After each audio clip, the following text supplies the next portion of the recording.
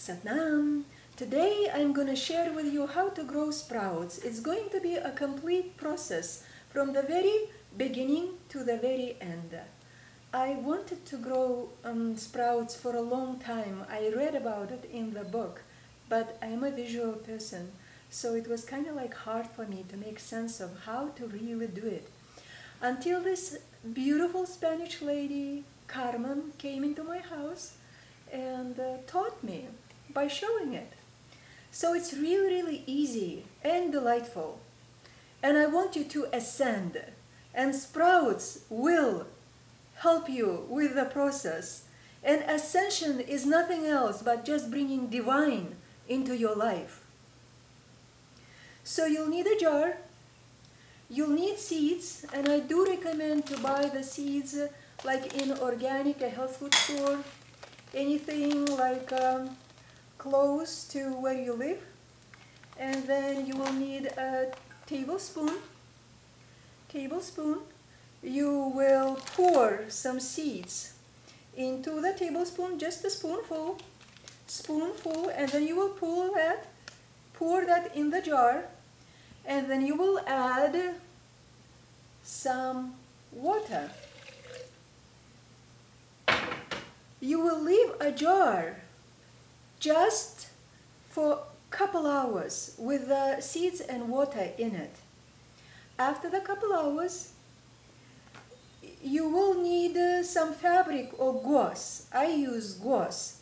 A piece of gauze over the jar, and then a piece of elastic. Close that to make a lid on the jar, just like that, after a couple of hours. And then you will drain the water.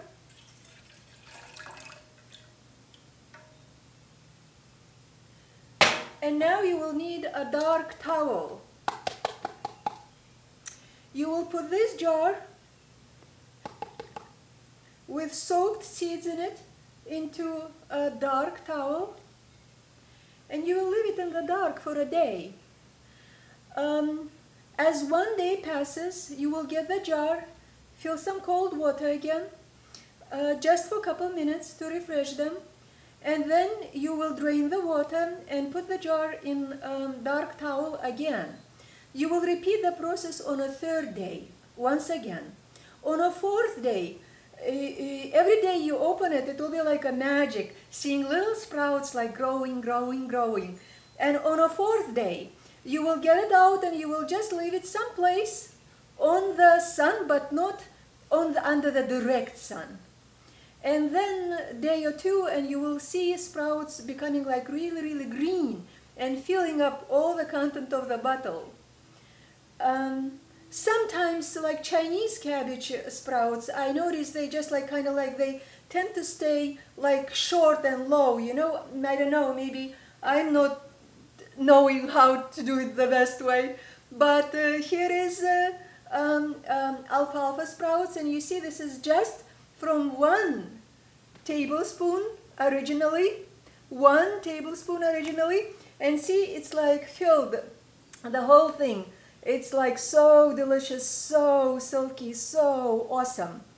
I mean, imagine how many like sprout plants would grow out of these, you know, tiny sprouts, like the whole field.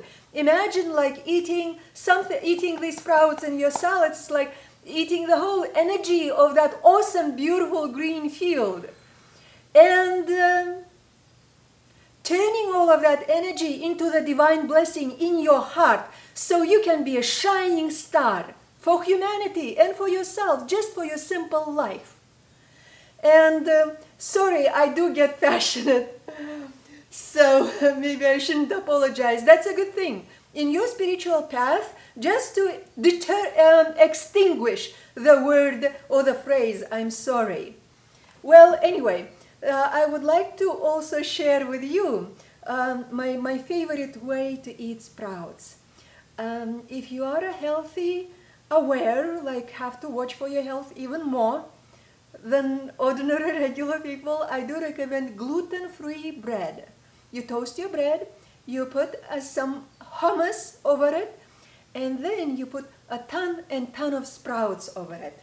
Just like this. A ton and ton of sprouts. And it's so delicious. It's so awesome. And it's gonna make you so awesome. Thank you, Satnam.